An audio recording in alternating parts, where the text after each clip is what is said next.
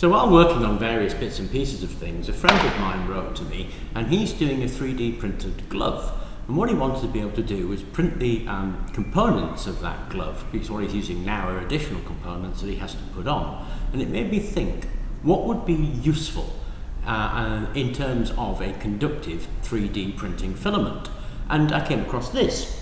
Now, obviously, what you need for a 3D filament is something that will go through the heating head, something that's got a low melting point. So essentially, you're looking for a low melting point plastic.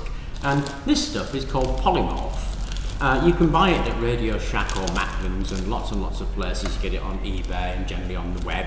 And it's not that expensive. There's about, I think, half a kilo in there, and it cost me about £10, something like that. So not massively expensive stuff.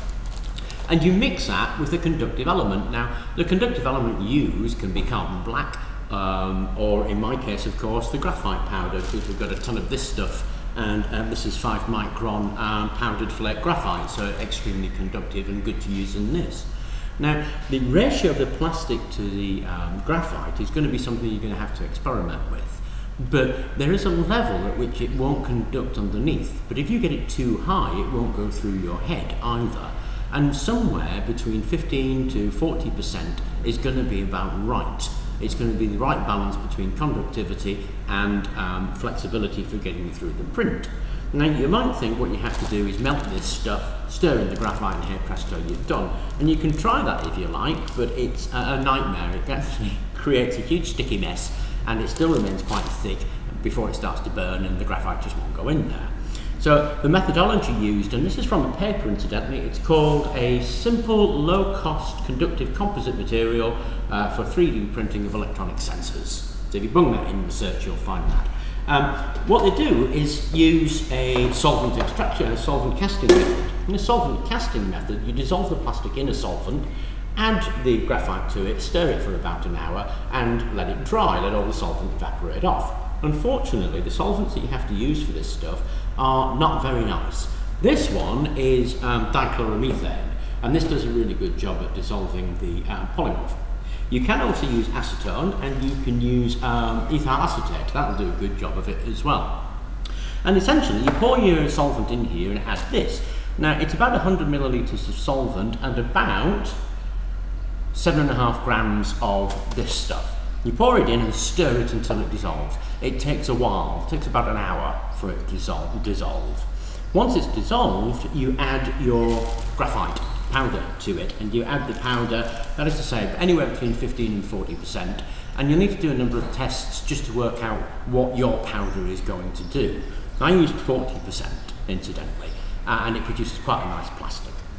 And once you've done that, you then leave it on the stirrer, or you stir it by hand for a further hour. So once you've got the plastic to dissolve, then you add 1.125 grams of graphite to it. And this is the 5 micron graphite that we use for just about everything. And you stir it for an hour. And after the end of that hour, you set it somewhere to evaporate. So once it's finished on the stirrer, just pour it onto a wide brimmed something or other, a plate, I used a pan lid actually, and stick it outside until all the solvent evaporates. So when all the solvent evaporates, what you get is this, which is a graphite plastic composite, and this will melt at about 60 degrees. Now obviously it's in a lump like this, and what we want to do is get it into a filament form. Now, there's a number of ways you can get it into a filament form. You can make a filament extruder, and there are filament extruder do-it-yourself kits available. There's some nice videos actually on the net on how to make your own filament extruder. Or, when this is tacky, and just before it's actually got to its nice firm state, you roll it out, and here is a filament. Now you can see that particularly well. It's about 3 millimeters thick, and you just roll it out. I did it by hand, but you can do it between 2 bits of glass. And this has a resistivity of around about 9 ohms a centimetre. Now that's pretty good actually, and I could play around with that a little bit more to try and get that resistance down against its actual printability.